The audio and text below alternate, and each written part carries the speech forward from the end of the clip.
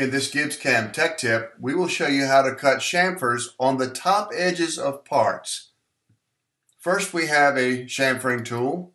In this case, it's a countersink.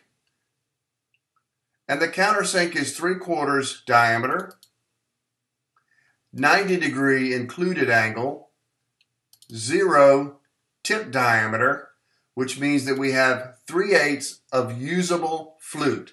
This is something we need to know before we start to create the tool path.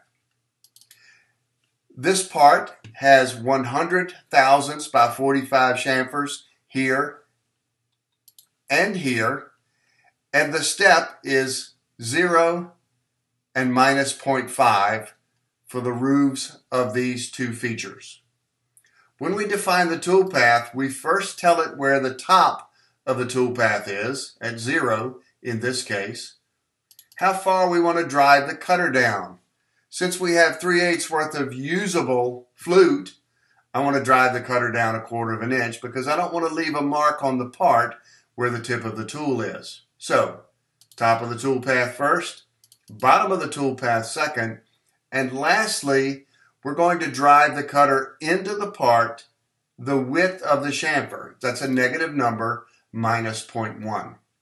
Now, when we use the profiler to select the geometry, make sure that you select the largest shape of the part before you press do it or redo.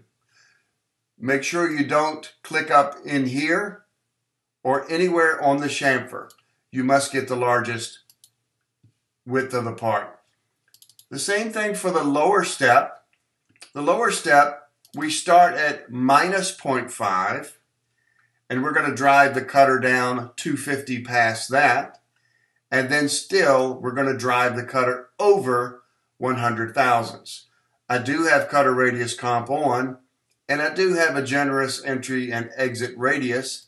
Let's look at this tool path from the left side of the workpiece.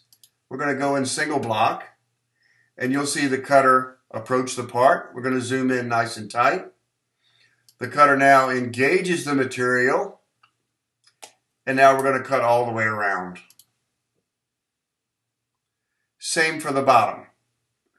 And that's it. We hope you enjoyed this tech tip.